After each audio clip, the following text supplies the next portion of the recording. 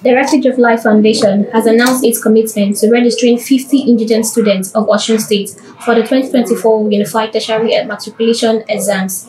Founder of the Right Front Nigeria, Mr. Bolanle Olabode, made this announcement at the 7th anniversary and award. The event, which was tagged "Change the Narrative of Societal Insecurity with Quality Education," was held on Wednesday in Osun. In his speech, Bolanle said the foundation was spurred out to take this action after stumbling on the statistics that reveal the state of half of school children in the Osun State. Well, the rationale behind it is as a result of the statistics that we had in Osun State. Osun State has the highest number of out-of-school children in Southwest, and because of this, we decided what project should we embark upon that will be an highlight of our 7th anniversary. And that is why we discovered that we can also fill the gap by taking few that we have capacity to take out of the street. And that is why we are doing register 50 indigent students for 2024 UTME. Keynote speaker of the event, Professor Titilayo Ayotunde, decried the state of security in the nation. Security is one of the fundamental human rights. Our government, we know government cannot do it all alone, but at the same time they have to take the lead. Government should put more effort, serious effort, because it's one of the principal things that they need to give to us. They need to put more effort in the area of security agencies. We know what happened during the past government. They released so many billions of naira to buy equipment, to buy tools, to buy hammers, ammunition. But we know what happened, we know the saga that we got from that.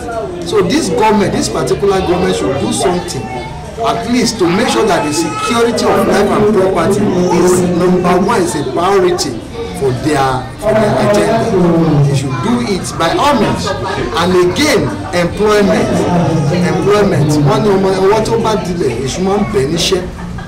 When you finish school and you are able to see something, gainfully employed, you don't want to do any bad thing. So government should see what they can do, like the promise as they are coming down. Partner of the foundation and award recipient Ayodeji Ologun celebrated the consistency of the foundation and called on other well-being citizens to join in building the educational sector. I celebrate consistency, especially when it has to do with social work. I have known the executive director of Refuge of Life for over 20 years. He was my school son, and I testified to a number of activities that he was able to carry out even as an undergraduate.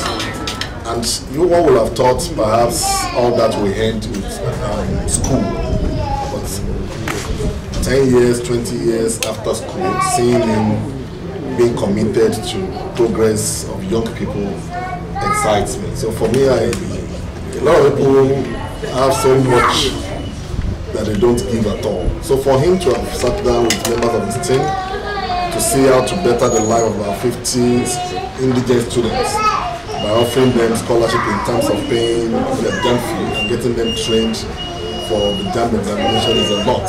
Imagine if you take 50 youths off the streets, if you take 50 youths off the potential for crime, they are definitely committed a great benefit to such a community. So when you see an individual who is doing this kind of thing, all that is needed is that we show him all the love and support. I congratulate the beneficiaries of the goodwill of the Refuge of Life Foundation, and also celebrate the members of team of the Refuge of Life Foundation on their 7th anniversary. And this should serve as a wake-up call to those that God has blessed financially, economically, and socially, not to just limit it to just themselves. The young beneficiaries of the project expressed gratitude for the kind gesture. I would like to express my gratitude to them for propounding this kind of project for the benefit of the majority. So I really appreciate them, and I feel ecstatic about it.